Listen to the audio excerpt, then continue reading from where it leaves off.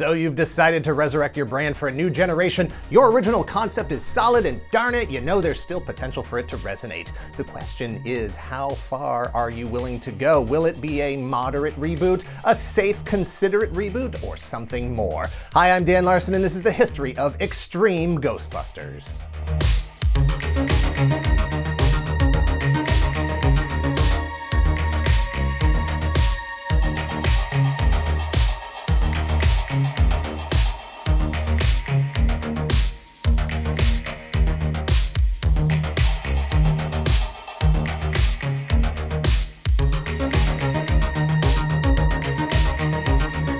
To Established Titles for sponsoring this video. Use promo code TOYGALAXY to get 10% off your order today.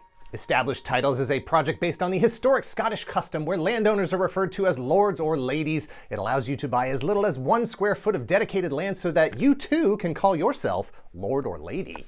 You could literally officially change your name to Lord or Lady on your credit card or plane tickets. You could add it to your dating profiles, add it to your YouTube channel. It's also a fun way to help preserve the beautiful woodlands and biodiversity of Scotland while supporting global afforestation efforts. Established Titles works with global charities One Tree Planted and Trees for the Future to support global reforestation efforts because Established Titles is committed to planting a tree with every single lorder, every single ladyer. Every title pack grants you at least 1 square foot of dedicated land on a private estate in Edelston, Scotland, and an official certificate with a crest. Your certificate features a unique plot number with which you can see the exact location of your land. Established Titles told me that the first 200 people purchasing a title pack using my link will effectively be next to my plot within a few minutes of walking. Depending on how many of you want to become a lord or a lady, we can build my secret galaxy kingdom. Established Titles is running a sale right now, plus if you use the code TOYGALAXY, you get an additional 10% off. So go to establishedtitles.com/TOYGALAXY to get yours today. Thank you again to Established Titles. Extreme Ghostbusters is a 40-episode animated series that originally aired in syndication in 1997. It is a continuation of the Real Ghostbusters animated series that ran 7 seasons from 1986 to 1991. New Ghostbusters, same old slime. Same old slimer. Extreme Ghostbusters takes place years after the Ghostbusters have essentially cleaned up the town. They have busted all the ghosts. In this case, there is such a thing as being too good at your job. Original Ghostbusters Ray Stantz, Peter Venkman, and Winston Zeddemore have all moved on to other pursuits. Egon Spengler is now a community college professor, but still lives in the original firehouse, tending to the containment unit and making sure Slimer has all the hot dogs he can eat. Egon teaches Paranormal Phenomenon 101, and this year has a total of 4 students enrolled. That's twice as many as last year. Some skeptics, some believers, and some just looking for the easy A. Garrett Miller is a wisecracking athlete that uses a wheelchair. Roland Jackson is the intellectual and engineer. Kylie Griffin is the goth girl who lives and breathes the occult. And Eduardo Rivera thinks this is all a bunch of simple tricks and nonsense. They're going to learn by doing because city employees digging a new subway tunnel have accidentally unearthed an ancient evil spirit that requires busting.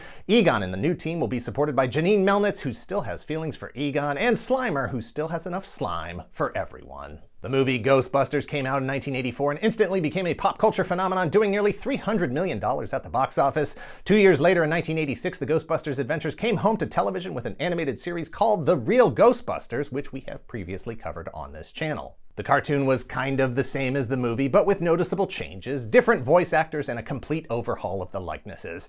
For the next 5 years, the Ghostbusters franchise was one of the hottest pop culture franchises in existence, but that ended in 1991 after 2 feature films and 140 episodes of the cartoon. In 1996, Sony Pictures Television wanted to get the Ghostbusters franchise back in the spotlight with a new series, ideally aligned with new toys and expanded licensing. It was first announced as Super Ghostbusters, a placeholder title meant to send a signal to networks that a new show was coming. Jeff Klein and Richard Reynes developed the new series. They were both producers on the Jumanji animated series. Reynes had written and produced a variety of shows from the ALF animated series to Starcom, Cops, and The Real Ghostbusters. One of the initial ideas was to center Janine as the bridge to the next generation. It's 10 years after the last ghost was seen in New York City. The Ghostbusters have all gone their separate ways except for Egon, who can usually be found transfixed working on computers. As a history teacher at a local college, Janine would recruit her students to face the growing ghostly threats, Lucas the wisecracking athlete that uses a wheelchair, Roland the clumsy, good-hearted, gentle giant who is a whiz with machinery, Kylie a girl genius who lives and breathes the occult, Eduardo a hip, cynical slacker with a dream of becoming an Olympic runner, and Slimer is back with a new mischievous goblin sidekick named Nat. Developing this series was important because it was the first time since the franchise began in 1984 that creators had to ask themselves, is it the concept of the Ghostbusters that excites people, or is it the specific characters that fans connected to? Is it still Ghostbusters if it doesn't have Ray Stantz, Peter Venkman, Winston Zeddemore, and Egon Spengler? Are viewers going to want to see a story about any Ghostbusters, or will they insist on more stories about the Ghostbusters that have, to this point, been the only Ghostbusters? Turns out it wasn't really that much of a risk. The franchise had run its course. There was no third movie. Real Ghostbusters was canceled because viewers weren't interested anymore. Toy sales had dropped off.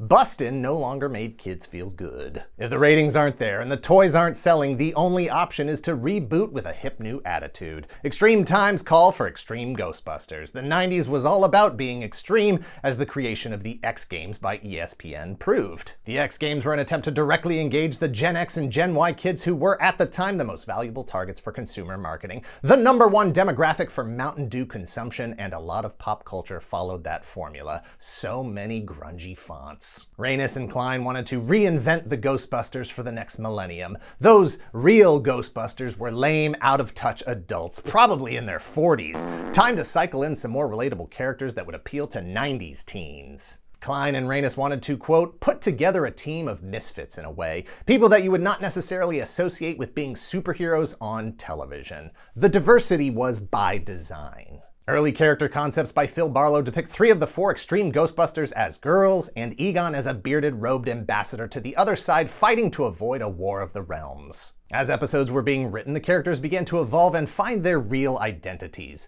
Lucas was pitched by Barlow as Lucy and had proton-blasting leg braces and crutches. It was part of an attempt to create a female character that was fearless and gung-ho. However, Ranis suggested the switch back to a wheelchair and making the character a man named Garrett. Ranis and Klein brought Egon back to the forefront, making him the college professor instead of Janine. Slimer's sidekick Nat got dropped. Roland was no longer clumsy. Eduardo wasn't looking to make the Olympics. The new comparatively diverse cast featured James Marsden as Garrett. You might recognize James as Dash X from Erie, Indiana, or the voice of Binks the Cat in Hocus Pocus, or Max Goof in A Goofy Movie. Roland was played by Alfonso Ribeiro, fresh off his run as Carlton on The Fresh Prince of Bel-Air. Eduardo was played by Reno Romano. Kylie was played by Tara Strong, whose list of acting credits is far too long to get into, almost as many roles as Billy West, the voice of Slimer. Pat Music, another actor with a long resume, played Janine Melnitz, and in the interest of maintaining the connection to the previous series, The Real Ghostbusters,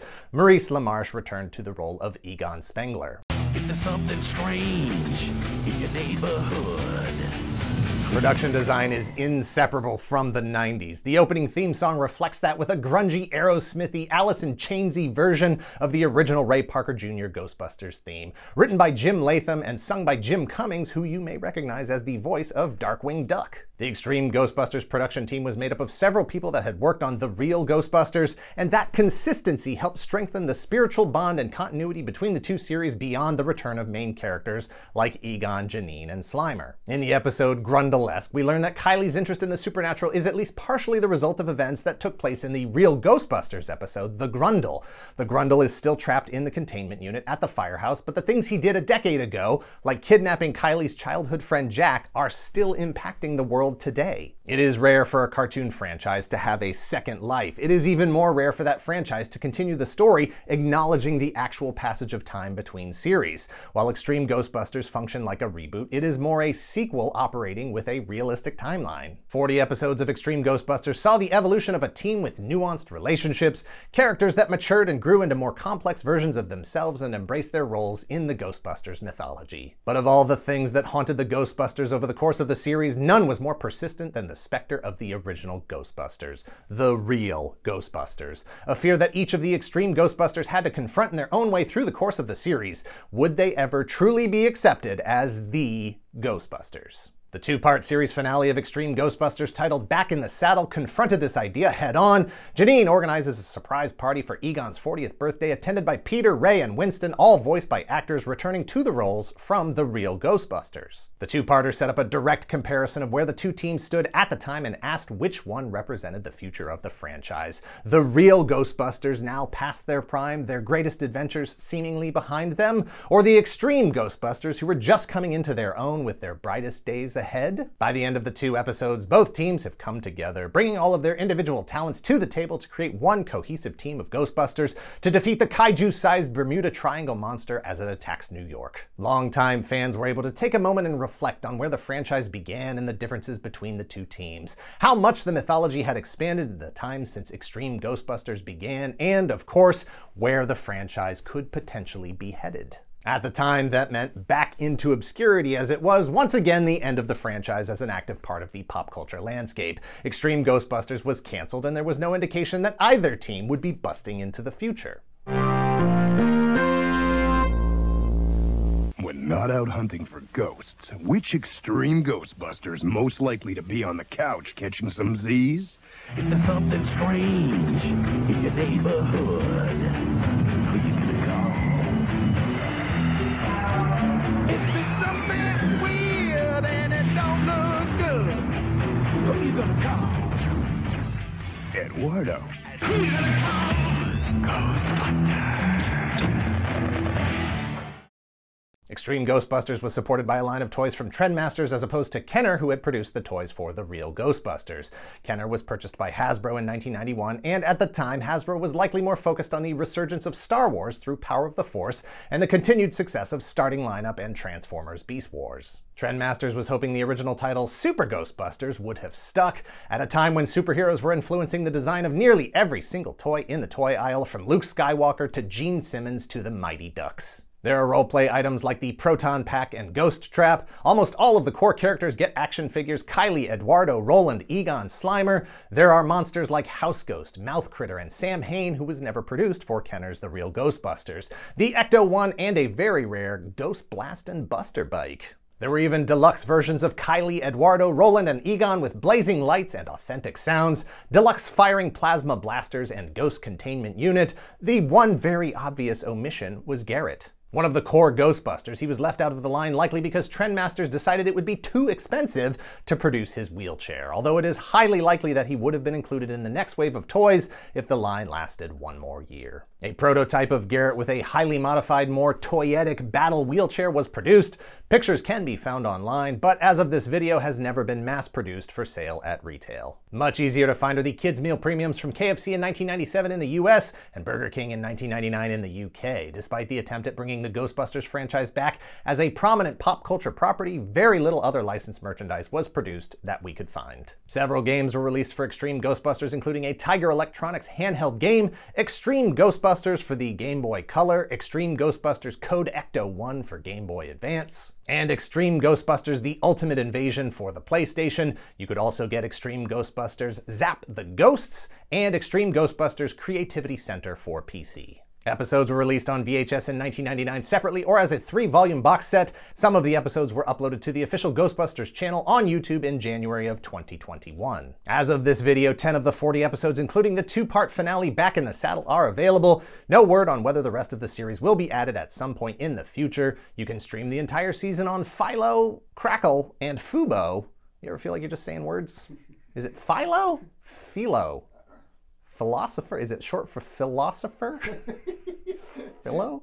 The Ghostbusters franchise has taken a few twists and turns since Extreme Ghostbusters in 1997, multiple attempts to reboot, reinvent, reimagine, and revive the franchise with and without the original cast, with varying results. While Extreme Ghostbusters took deliberate steps to advance the mythology of the world as created by the Real Ghostbusters, the media that has followed hasn't done the same for Extreme Ghostbusters. Not as explicitly, not as consistently. Is it canon?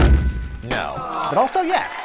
But mainly no. See, IDW started publishing Ghostbusters comics in 2008, set in a timeline where the 1984 and 1989 movies and 2009's Ghostbusters the video game all happened.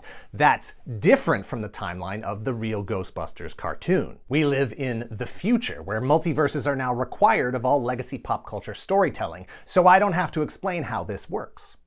but I will. If a movie or video game project, a comic book, or an action figure line needs to do something that contradicts anything in the established canon, they just have to clap their hands twice and say, multiverse. Whatever the next thing is that gets released can use everything that came before it, or nothing at all. Finally signed that actor who was in the series 20 years ago, broke your universe with a film that was rushed, your cartoons are more beloved than your live-action films, but you want to be able to profit from all of it? Multiverse. In 2013, IDW put their regular Ghostbusters on the bench and introduced the new Ghostbusters. The new Ghostbusters were made up of Janine Melnitz, Special Agent Melanie Ortiz, Technician Ron Alexander, and a girl that works at Ray's occult bookstore, Kylie Griffin. This is a different Kylie Griffin. It's the Kylie Griffin of the IDW universe, but an homage to Extreme Ghostbusters nonetheless, like the inclusion of Garrett in the Crossing Over event in 2015, which saw the Ghostbusters multiverse break wide open, bringing together the real Ghostbusters, the IDW Ghostbusters, and the Extreme Ghostbusters. And not for nothing, but the most recent film, Ghostbusters Afterlife, addresses the main storyline for what happened to the original Ghostbusters from the first two films and does not address the events of Extreme Ghostbusters or any of the IDW comics, unless they want it to in the next film, probably called Ghostbusters Multiverse. Ghostbusters weren't gone for long between the two animated series, but the industry itself matured a lot. Cartoons shifted away from existing explicitly to sell toys thanks to federal regulations introduced in 1991